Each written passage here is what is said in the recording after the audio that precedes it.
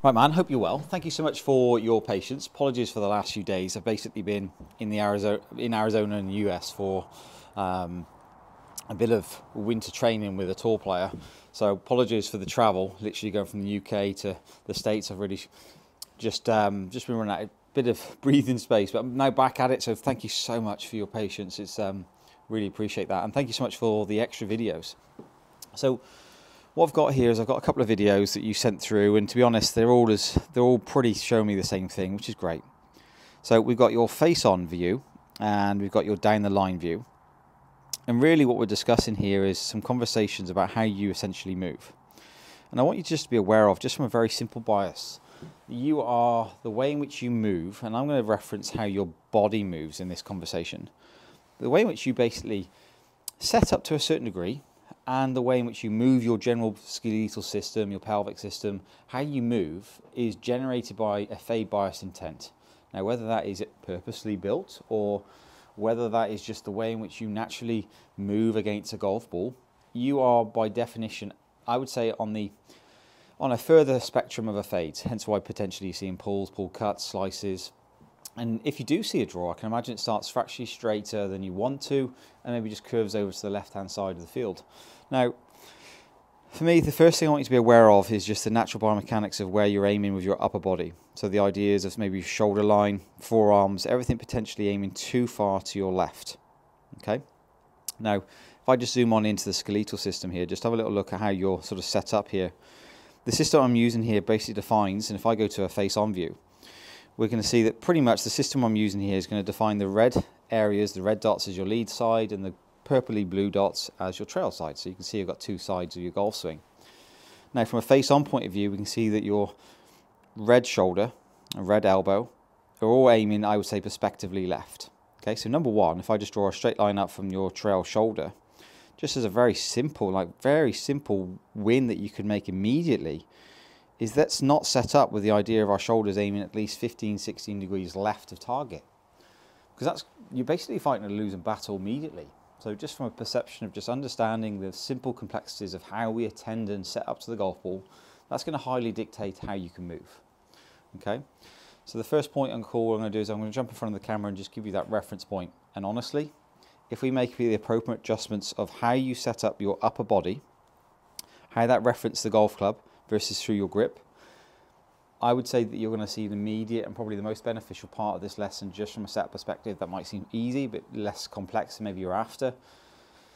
But right now we've got to ask ourselves, is the player set up correct relative to trying to remove some of the biases in your golf swing? I'd say you've got some simple, easy wins to attest to there. Okay, so what we're going to do there is we're just going to spend a bit of time. I'm just going to spend sort of 5-10 minutes in front of the camera dialoguing that to you. So hopefully that can present you some really, really simple gainable gains to take to the golf course without applying any swing mechanical alterations.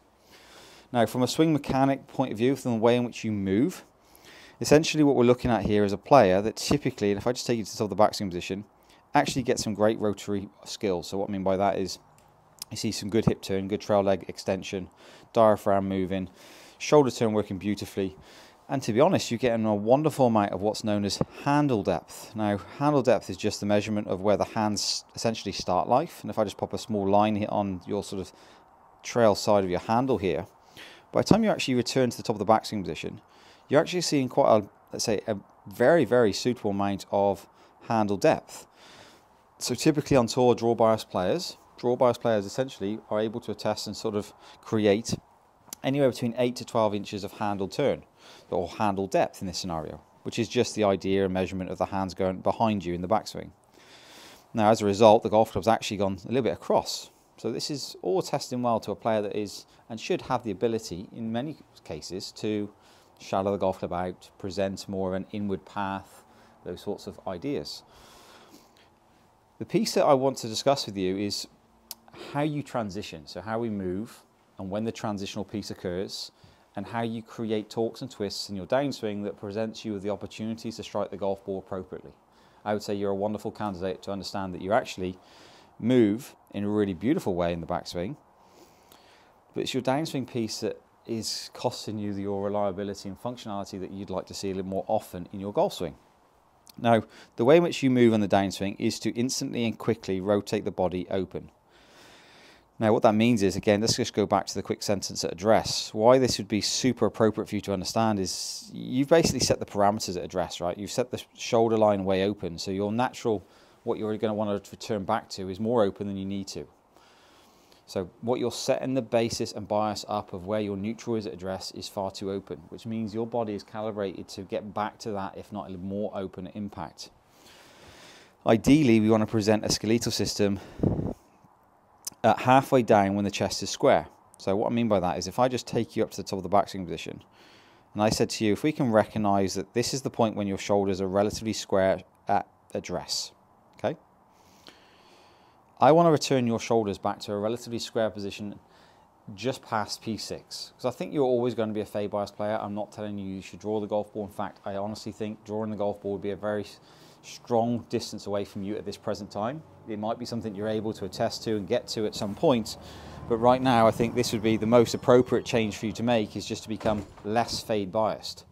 So rather than being aggressively fade biased, just subtly fade biased. So you can start to use some of the natural start lines and understandings of your game, but being less aggressive with it. So if I just take you to the top of the backswing position and come on down, I'm going to ask you to think about when your shoulders get back to that square point. So you can see there you're going through at least, I would say at least 2 foot of movement before the shoulder line is square. Okay, so you can see how much twisting you're going to have to do to get back to square. If I just take you to the top and bring you halfway down, for me, your shoulders are spinning open far too quickly. Okay, so by the time you get to delivery, you are as rotary as it gets. So subject to maybe a vertical that I've left there, let's just pop in an understanding of how open your chest is at the moment of impact. So your shoulder line, which has no ability to rotate, shoulders, everyone talks about shoulder rotations, your shoulders are a ball and socket joint, but the idea here is that the torso is rotated 50 degrees open at the moment of impact.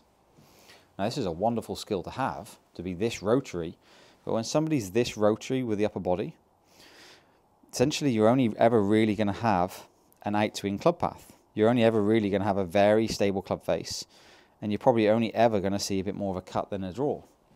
Now, the big giveaway here is where your feet start to align post-strike. I mean, your trail foot is pointing way over to the right. The way in which you're just generally finishing is so rotary, you actually lose a fraction, a bit of balance. So for me, this is all about understanding how to transition. So I think what we'll do is we'll just realign your setup at address. So just making sure that your address position is less left. And in transition, rather than you naturally wanting to peel this lead shoulder open early, everything rotating super, super early, we're just going to have to delay it a touch. Get you feeling like your back's at the target for a longer period of time, pushing pressure in the ground for a longer period of time before you rotate will just help you generate a much more appropriate start line. So today we're going to work on setup and how you transition to stay a little bit more closed relative to the target, still retain that fade bias pattern, but way less chest open at impact.